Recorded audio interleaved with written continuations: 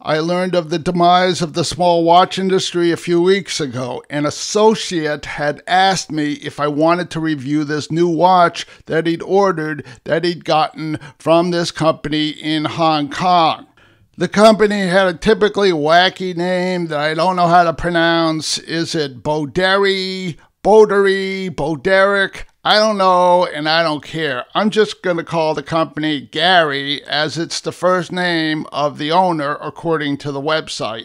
I never heard of Gary. I looked at Gary's website. Aspects of Gary's dials looked vaguely familiar to me. Many cheap watches are a mix of elements copied from dials of popular watches. There was nothing earth-shattering about this. What was disturbing to me was that the cases of these Garys were unmistakably a copy of an American watch brand called Bertucci, and they were selling these Bertucci knockoffs dirt cheap. I reviewed a Bertucci GMT last year. I found the watch to be pretty mediocre, though I wasn't put off by the brand and plan to review one of their solar models.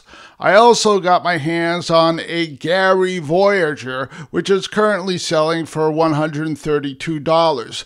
I'll show you some video footage of it. The Voyager specs really well for its price point. It's fully titanium with a sapphire crystal and has a Japanese Seiko NH35 movement. I didn't size the watch, but I did give it a cursory inspection. I didn't detect any issues with it.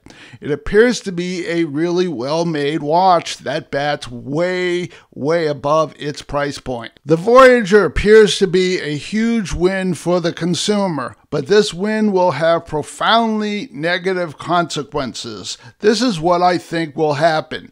Many consumers will discover that they can buy a nylon strap Gary Voyager for $97 with similar specs to this Bertucci that costs $225. Also, they'll realize that for $137, they can buy a Voyager on a titanium bracelet, and that Bertucci doesn't offer a bracelet version. I understand that some consumers will buy the Bertucci because the Bertucci uses a quartz movement and the Gary uses an automatic.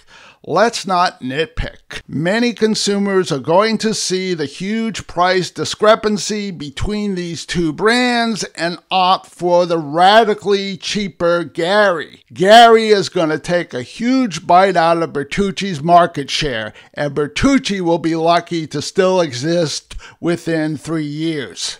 This is not the first time that parasitic watch companies like Gary have copied the intellectual property of a small watch company, but this time the parasites seemed much more prepared and capable. Gary came on the scene with an entire arsenal of Bertucci knockoff watches, and as I've stated, Gary appears to be a very competent watchmaker. Also, Gary didn't have to advertise its brand or appear at the bottom of search queries on AliExpress for years. Gary had a direct channel to God, Broderry of the Just One More Watch YouTube show. Broderry had his campaign for the Gary Bertucci killers before I think these watches even hit the street. Gary's Bertucci knockoffs are a very grim development for the small watch company industry. These Bertucci killers are very different from, say, a Seiko knockoff. Seiko prices many of its watches out of the reach of the ordinary consumer, and consumers buy the Seiko knockoffs because they can't afford the real McCoy. The same thing happens with luxury watches. Bertucci, unlike Seiko, makes reasonably priced watches. Also, Bertucci, unlike Seiko, was never trying to bleed the consumer. Bertucci probably made a significant R&D investment when they started their brand. They're probably still investing in R&D. Why should aspiring watch brands piss away money on R&D to make original watch designs when some unknown Chinese watch outfit can steal their intellectual property and make it cheaper and maybe even better than they could? And also, these intellectual thieves can now market their watch to the masses via God and the YouTube echo chamber of watch influencers that follow in the footsteps of God. We are now living in the post-Gary era, where it's no longer safe to make an honest living as a watchmaker. Why make original designs when you can more cheaply steal someone else's designs? In this new bleak and sad era, there will be fewer players in the watch industry, and these fewer players will be playing it safer and investing way less in their products. The future of independent watchmaking is going to be very boring and very unoriginal. As I've stated, I haven't worn the Gary Voyager, but I do suspect it's a really nice watch. Enjoy your Voyager, go crazy with it.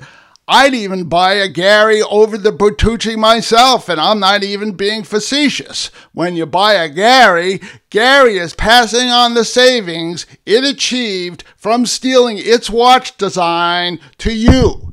You're beating the system when you buy a Gary. Yeah!